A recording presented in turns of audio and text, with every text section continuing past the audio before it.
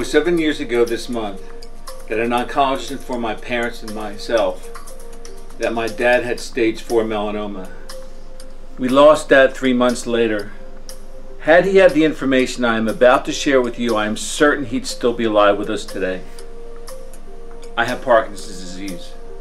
4 years ago, a fellow patient introduced me to a molecular biologist in Europe that had spent the last 30 years researching the curative powers found in certain fruits and vegetables. Using this research, he had developed an extract to treat the symptoms of Parkinson's with no harmful side effects. I began using the extract and was so impressed with his work that, when he told me he had made a breakthrough in curing cancer, I donated my next paycheck to his research in my father's name. 3 months later, I received a call from a close friend who had just been issued his own death sentence, stage 4 pancreatic cancer.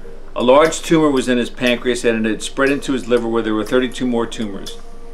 I immediately called the microbiologist and convinced my friend to start his neurogenesis extract. In layman's terms, the extract works by re-engaging the cancer cell's p53 gene, which causes the cancer cell to actually self-destruct without affecting healthy cells. 3 months later, I received a call from my friend and his wife. They were very excited.